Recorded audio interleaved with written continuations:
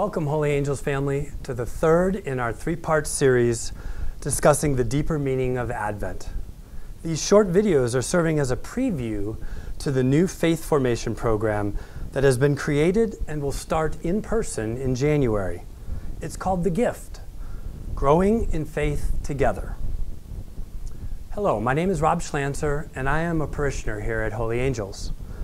Today, I'd like to pivot from the Advent preparation that has been discussed in the first two videos to the celebration of the Christmas season. And let me start with a quick pop quiz. For us Catholic Christians, when does the Christmas season start?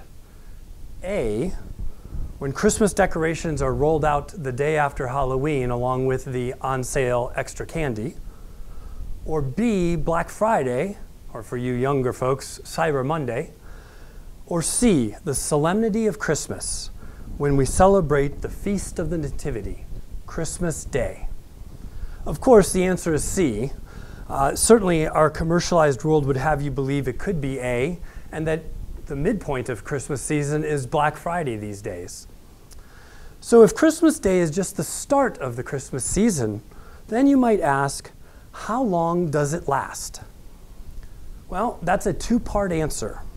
The Christmas season ends when we celebrate the baptism of our Lord, and this year that's January 9th. The second part of this understanding is to understand that the incarnation of our Lord is such a joyous celebration that we celebrate it for an entire week or the octave of Christmas. Much like you may celebrate your birthday for the entire week, we celebrate the Christmas mystery for 8 days. So in order to experience our faith more deeply this Christmas season, let's take a little bit deeper look and explore what the Catechism teaches us about the Christmas mystery. In Catechism 1171, in the liturgical year, the various aspects of the one Paschal mystery unfold. This is also the case with the cycle of feasts surrounding the mystery of the Incarnation, Annunciation, Christmas, and the Epiphany, to commemorate the beginning of our salvation and communicate to us the first fruits of the Paschal mystery. If you're like me, I often have to revisit the meaning of the words of my faith. The first here is Paschal mystery. The Paschal mystery is a core doctrine of the Church, one of the essential beliefs of all Christians. Along with the Incarnation and the Trinity, it forms the core of our faith.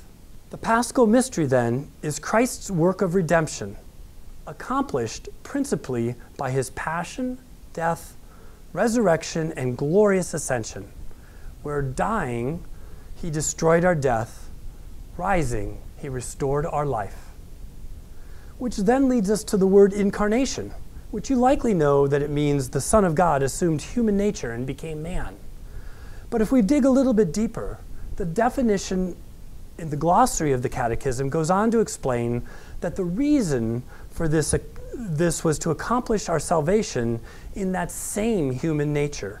Jesus Christ, the Son of God, the second person of the Trinity, is both true God and true man, not part God and part man.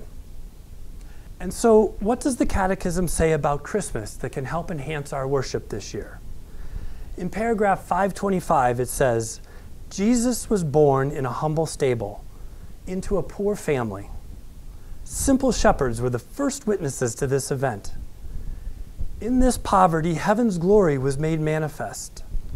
Now let me pause here and talk about poverty, as that is another word that can be confusing in our faith compared to the secular world. What is meant here is poverty of faith, which means being humble in front of God, recognizing that we need him in our lives. And so the Catechism then continues, the Church never tires of singing the glory of this night. The Virgin today brings into the world the eternal, and the earth offers a cave to the inaccessible. The angels and shepherds praise him, and the Magi advance with the star. For you are born for us, little child, God eternal. Do you hear the joy in that? It is marvelous. This is why we celebrate the octave of Christmas. We want to experience this glory over and over. Each day is celebrated with equal joy as to that which we had on the feast day. You know, a way to think about this joy is to think back to your childhood and the experience of Christmas joy you had as a child. Our catechism even reflects on this childlike joy in the following and in the next paragraph, 526. To become child in relation to God is the condition for entering the kingdom. For this we must humble ourselves and become little. Even more, to become children of God, we must be born from above, or born of God. Only when Christ is formed in us will the mystery of Christmas be fulfilled in us. Christmas is the mystery of this marvelous exchange. O marvelous exchange! Man's creator has become man, born of the Virgin. We have been made sharers in the divinity of Christ, who humbled himself to share our humanity. And so I'll leave you with this. We have likely heard, or you have likely heard, the phrase, let's put the Christ back in Christmas. Given the commercialized view and secular view of the holiday, that's a really good starting point. But let me offer you this, a little bit deeper. Let's put the Mass in Christmas. Come home this year. Celebrate the holy day and the entire Christmas season with your Holy Angels family.